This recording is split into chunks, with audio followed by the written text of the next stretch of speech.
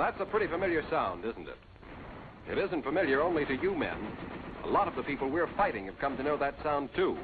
And they duck and run like hell when they hear it.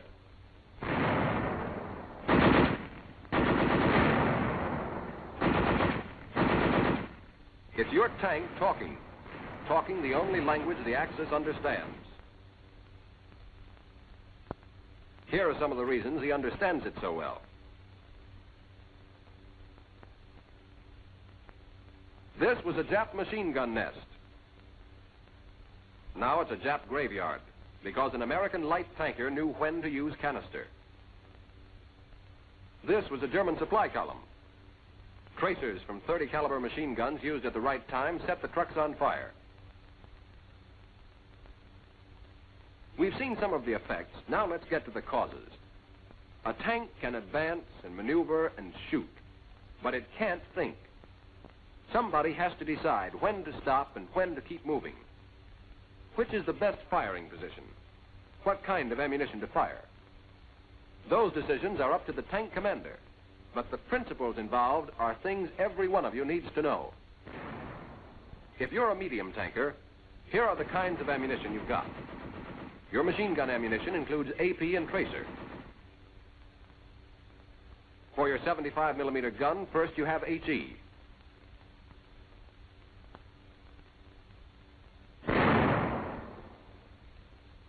Then you have APC, which is an HE projectile with an armor-piercing cap. It penetrates, then explodes. And also you have smoke.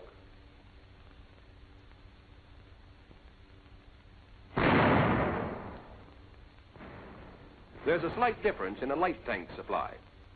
For its 37 millimeter gun, a light tank carries canister, but no smoke shells.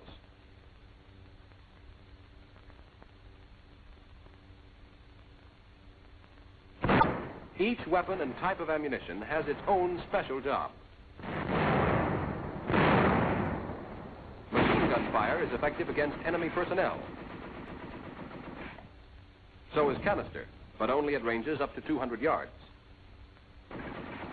HE is effective against personnel and unarmored and lightly armored material up to the limit of visibility.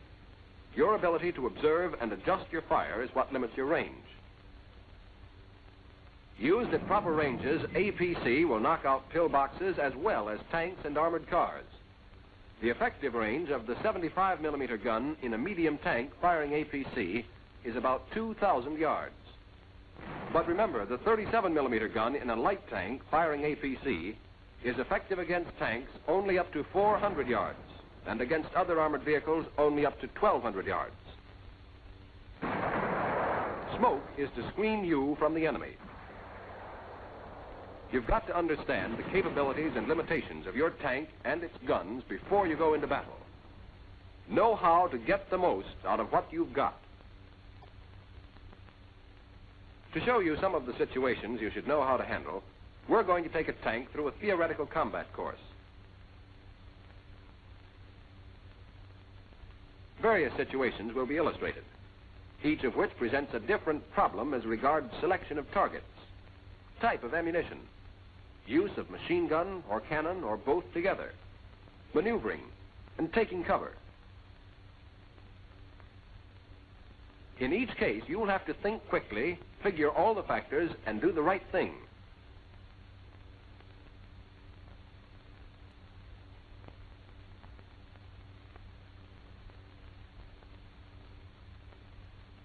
To make it realistic, you'll be under simulated hostile fire.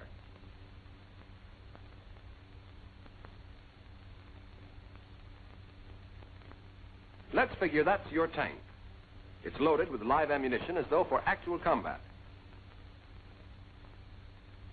Button up tight and adjust your periscopes.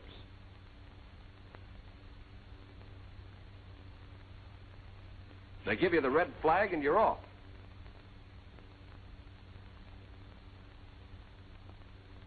All right, suppose now you're in hostile territory.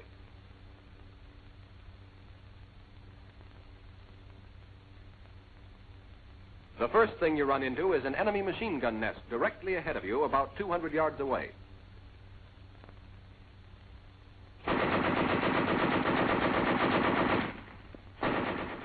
Notice that the finishing touch consists of running down the enemy position, smashing the gun for good. If you run into enemy machine guns strongly emplaced and machine gun fire doesn't get the desired results, use HE. Let's take another look at that action on a sand table. An enemy machine gun in your line of fire opened up on you. You kept moving and returned the fire immediately with your own machine guns.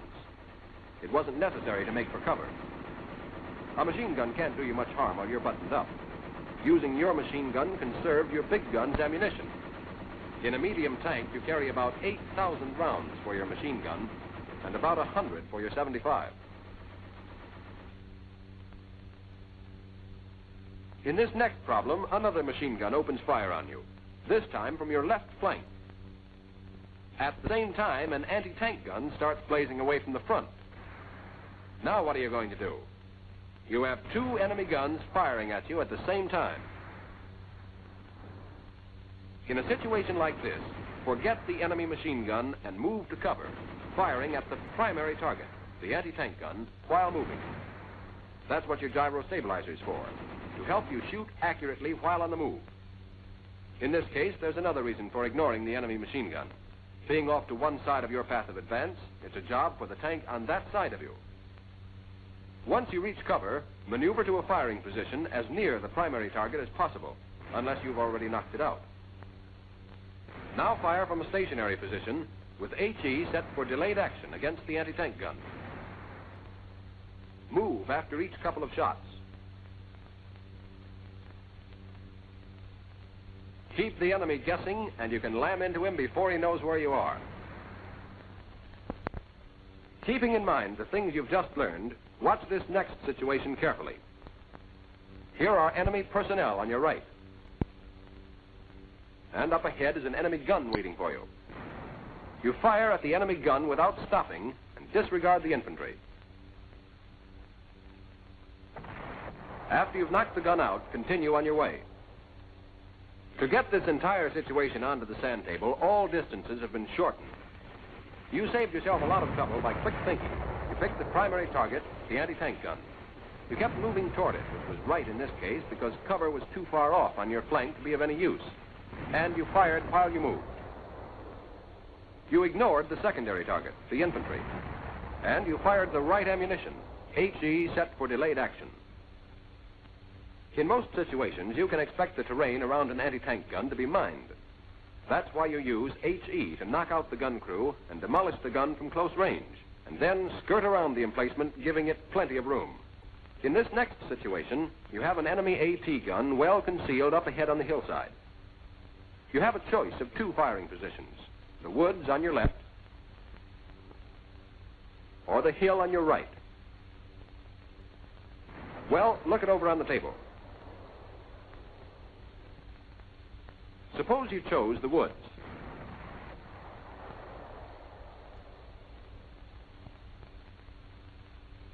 Your field of fire would be limited, and the enemy would have a pretty good crack at you, especially if the woods are too heavy to permit much moving around.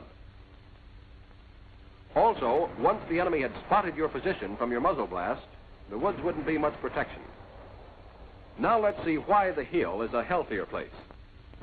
The most important reason is that it gives you a good defilated position. It gives protection, and you present a smaller target to the enemy. Here's how it looks when it's done right.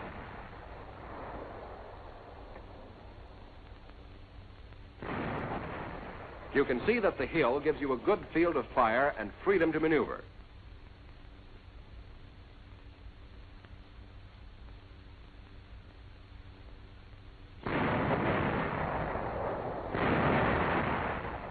Even though you're in a defilated position, utilize that freedom to maneuver to change your position after every couple of shots. This will keep you a jump ahead of your enemy's gun sights.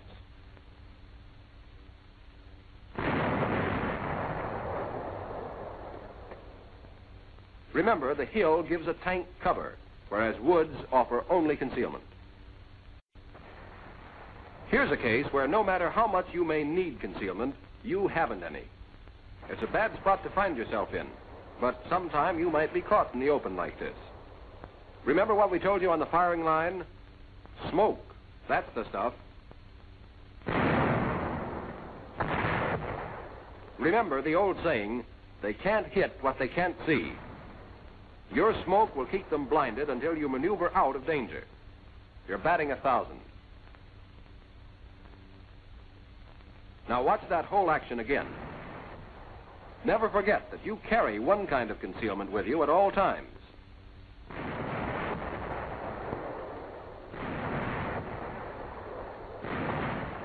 It's good tactics to smoke the enemy while you maneuver for a protected place from which you can get at him. Smoke is also particularly useful when you don't know exactly where your opponent is. A smoke screen gives you a chance to sneak around and reconnoiter.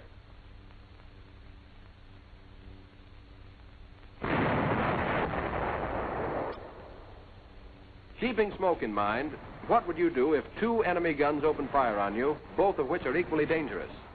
Smoke one of them. With that one temporarily neutralized, you can concentrate on the other.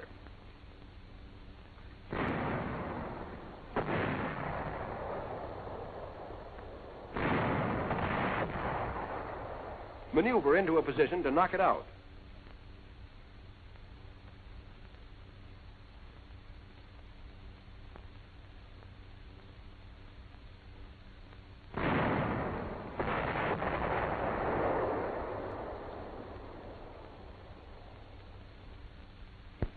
Then, after taking care of that one, go to work on the one you smoked. There's no rule about which target to smoke, but if 2 or more strong guns seem to have you trapped, smoke is your best bet. It'll protect you from one of the guns while you engage the other. So far, you've only run into enemy guns and personnel. Here's something different: a fortified position, a pillbox. When attacking a fortified position like a pillbox, move immediately to a defilated position. Stop before you fire. You'll be more accurate. Then, using APC M61 with base detonating fuse M66, fire at the loopholes. Even if the loopholes are closed or you miss them, the APC will penetrate and burst inside, killing off the enemy and making the pillbox useless.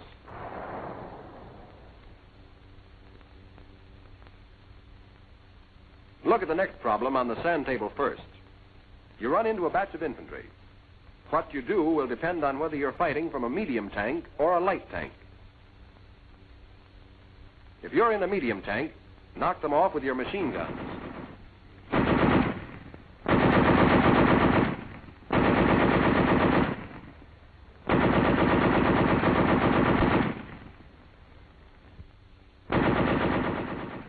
If you're in a light tank, you'd do exactly the same thing until you got within 200 yards. Then open up with canister from your 37mm gun and use your machine guns to fill in the pauses while you're loading. This is the result of canister. Here's your next problem as it would look on the sand table. Suppose an enemy tank puts in an appearance. Don't give him a chance to get set. Open fire immediately while you dig for cover. APC is what the doctor ordered in this case.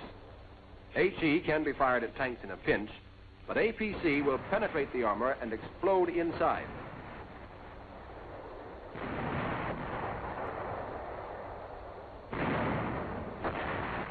Keep your opponent guessing. Change your position after every couple of shots. He can't hit you if he doesn't know where you are. This is what an enemy tank looked like after being hit with APC. Up to now, nothing serious has happened to you. But suppose you got into trouble. Suppose you got a track knocked off and were stuck in one spot. Stay with your tank and keep banging away with everything you've got. Stay alert and shoot at every flash of the enemy's guns. As long as your guns can fire, your tank is tough.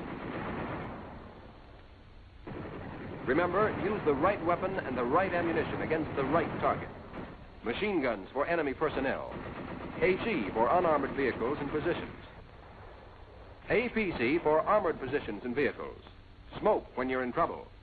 If you're a light tanker, canister for personnel at ranges up to 200 yards.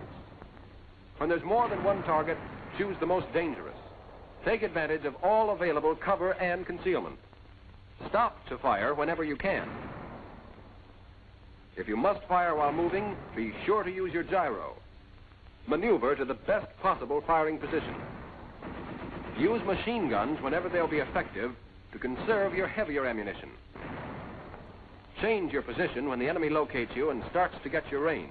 And keep on fighting and firing as long as you have the stuff. There goes your tank. Look at it. Strength, maneuverability, firepower, everything it takes to win battles except training and brains. These are the things you've got to supply to make the combination unbeatable. Brains and training.